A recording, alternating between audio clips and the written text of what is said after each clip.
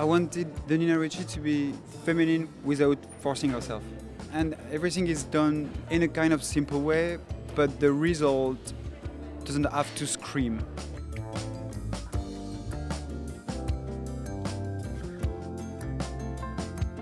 Guillaume Henry, is obviously coming from Carvin, where he did such great things. No one knew what Carvin was outside of a few people probably in Paris when he arrived there a few years ago, and he really almost overnight turned it into a brand that young, fashionable girls want to wear. And he comes to Nina Ricci, it's a different house, obviously. There's been a string of creative directors there, Peter Copping most recently, and my feeling is he wanted to clean the slate a little bit without sort of throwing away the formula.